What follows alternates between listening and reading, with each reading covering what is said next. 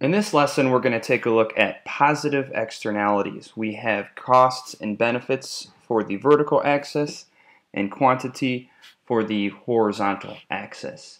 When an individual or firm making a decision does not receive the full benefit of the decision, this is called the marginal private benefit. The marginal private benefit is downward sloping, representing the demand curve.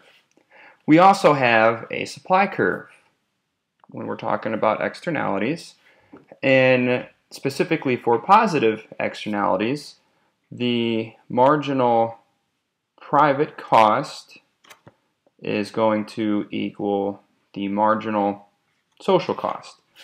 The marginal social cost is equal to the private marginal cost plus any additional costs it creates. In other words, the marginal social cost is the total cost to society as a whole for producing one further unit or taking one further action in an economy. This intersection, where marginal private cost meets marginal private benefit,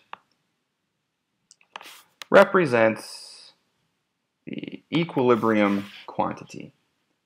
When a positive externality exists in an unregulated market, the marginal benefit curve, the demand curve of the individual making the decision is less than the marginal benefit to society. This represents the marginal social benefit curve. Consumers pay a lower price and consume less quantity than the socially efficient outcome. An example of this would be getting flu shots, getting immunization shots. And the socially efficient outcome is where marginal social benefit intersects with the marginal social cost. And we'll put this QSO representing the socially optimal level. But as you can see, the marginal social benefit of getting flu shots, getting immunization shots, is much greater than the private benefit of the individual getting those immunization shots. So, because we have the social benefit higher than the private benefit, we have what is called a welfare loss, because our benefits are greater than our costs. Benefits greater than costs. Benefits greater than costs. So this entire area represents inefficiencies, and we call this welfare loss.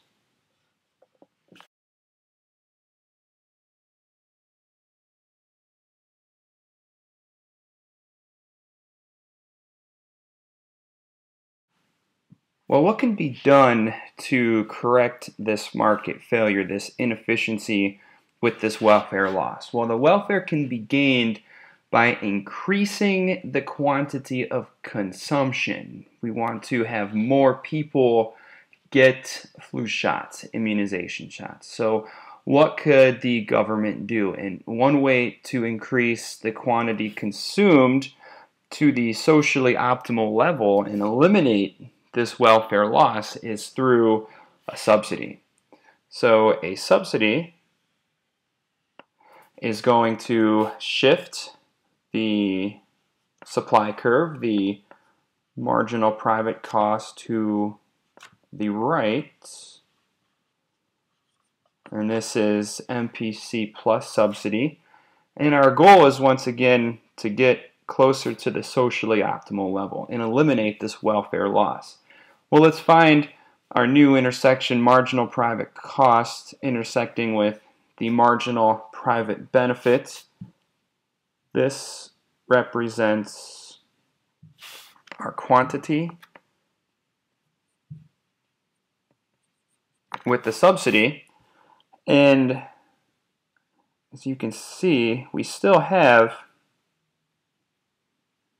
a gap between the marginal social benefits with the private benefit, but we are eliminating some deadweight loss. So this entire area represents deadweight loss, but this deadweight loss no longer exists with the subsidy. So one way to correct a positive externality is subsidizing the market.